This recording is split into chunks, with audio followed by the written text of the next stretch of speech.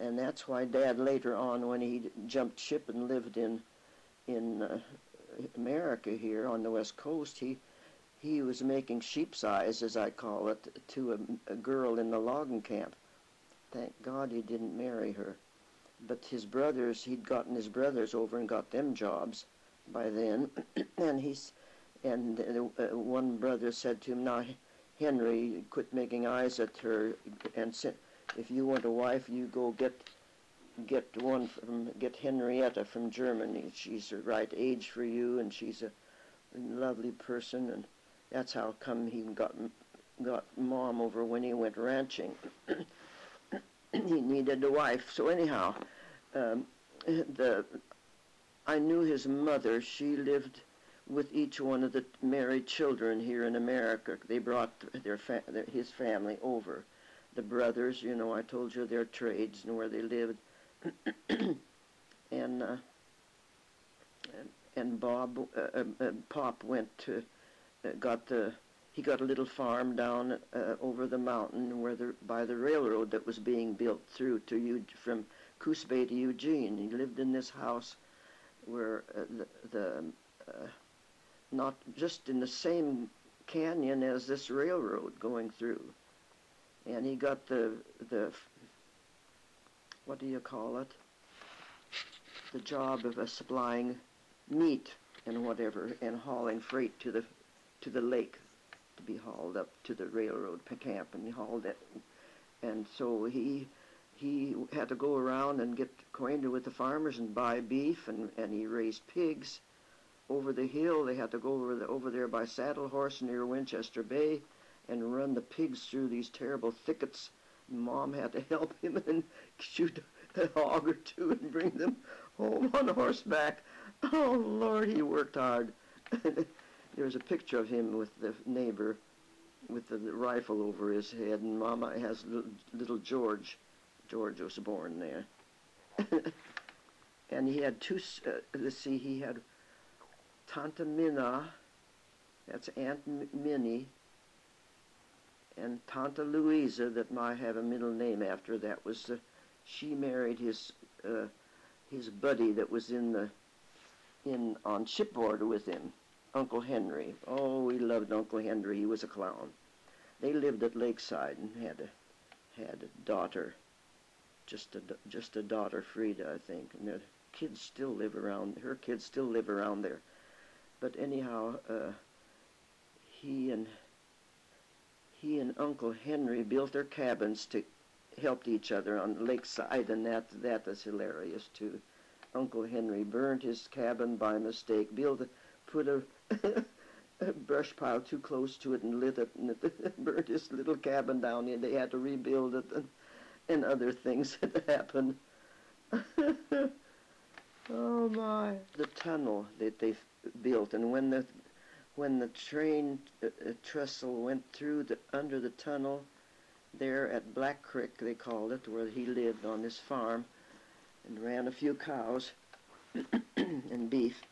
Anyhow, his job expired, so he moved over the mountain, came into Schofield, close to over the hill from Reedsport and the Umpqua River. So he went to farming there and dairying, and that's where we kids were born, all of us but Ethel. So Ethel's the only one that was born on the Bear Creek property? Yeah, well, she went to the hospital for her. I think was the first one. He called a neighbor. He always had to call a neighbor when Mom was having a birth to help her. Mrs. Henderson was my neighbor, and she told me when I was 11, she came to visit and told me I was her girl, because I was born and she had me, and I was scared to death I'd have to go live with her. Mom wouldn't say anything, and after Mrs. Henderson left from visiting, I had to, Mama, do I have to go and stay with her? No. You know, now there it was a little gut, what do you call them? Opened up, branched out. The Walker family lived there. Mrs. Is this Schofield? Yes, Okay. Schofield. Yes, it was around past the cemetery, on the way out from Reedsport. I'd say 5 miles, not too far, something like that. And the boat would come up there with high tide to pick up the cream, part 3/4 of the way. The farmers had to get their cream there.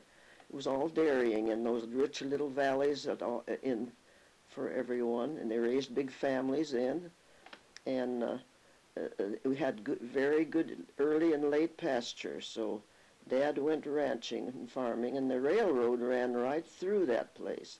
Hendersons were our one neighbor, the first neighbor, and then the one that helped me get born, she did. And Dad would hire a hired man once in a while, in the summer months especially. And one one bum came through and wanted to work, so they fed him supper and let him sleep in the hay mow and in the barn, made him promise not to smoke. And he was supposed to chop wood the next day. Well, he wouldn't do it. He ran away. He ran away early before breakfast.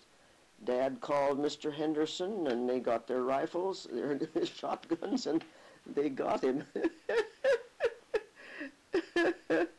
And made him come home and chop split wood, and then sent him on his way.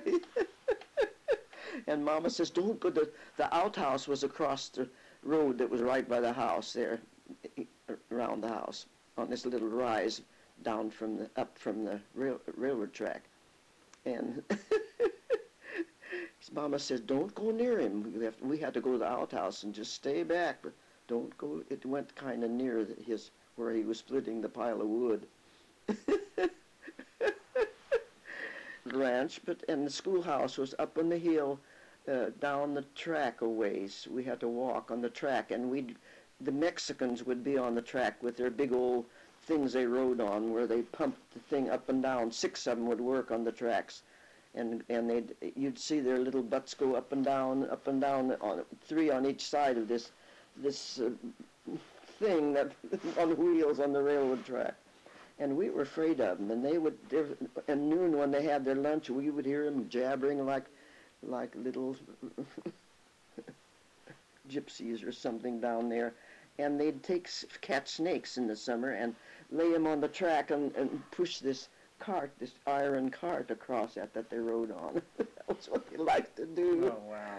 Oh, we loved that place, though. But he couldn't. Dad wanted to buy it. But Gardner Mill owned most of the timberland, and they owned this place, and they wanted to wouldn't sell it without the timberland, which meant sheep to Dad, and he wanted no part of that.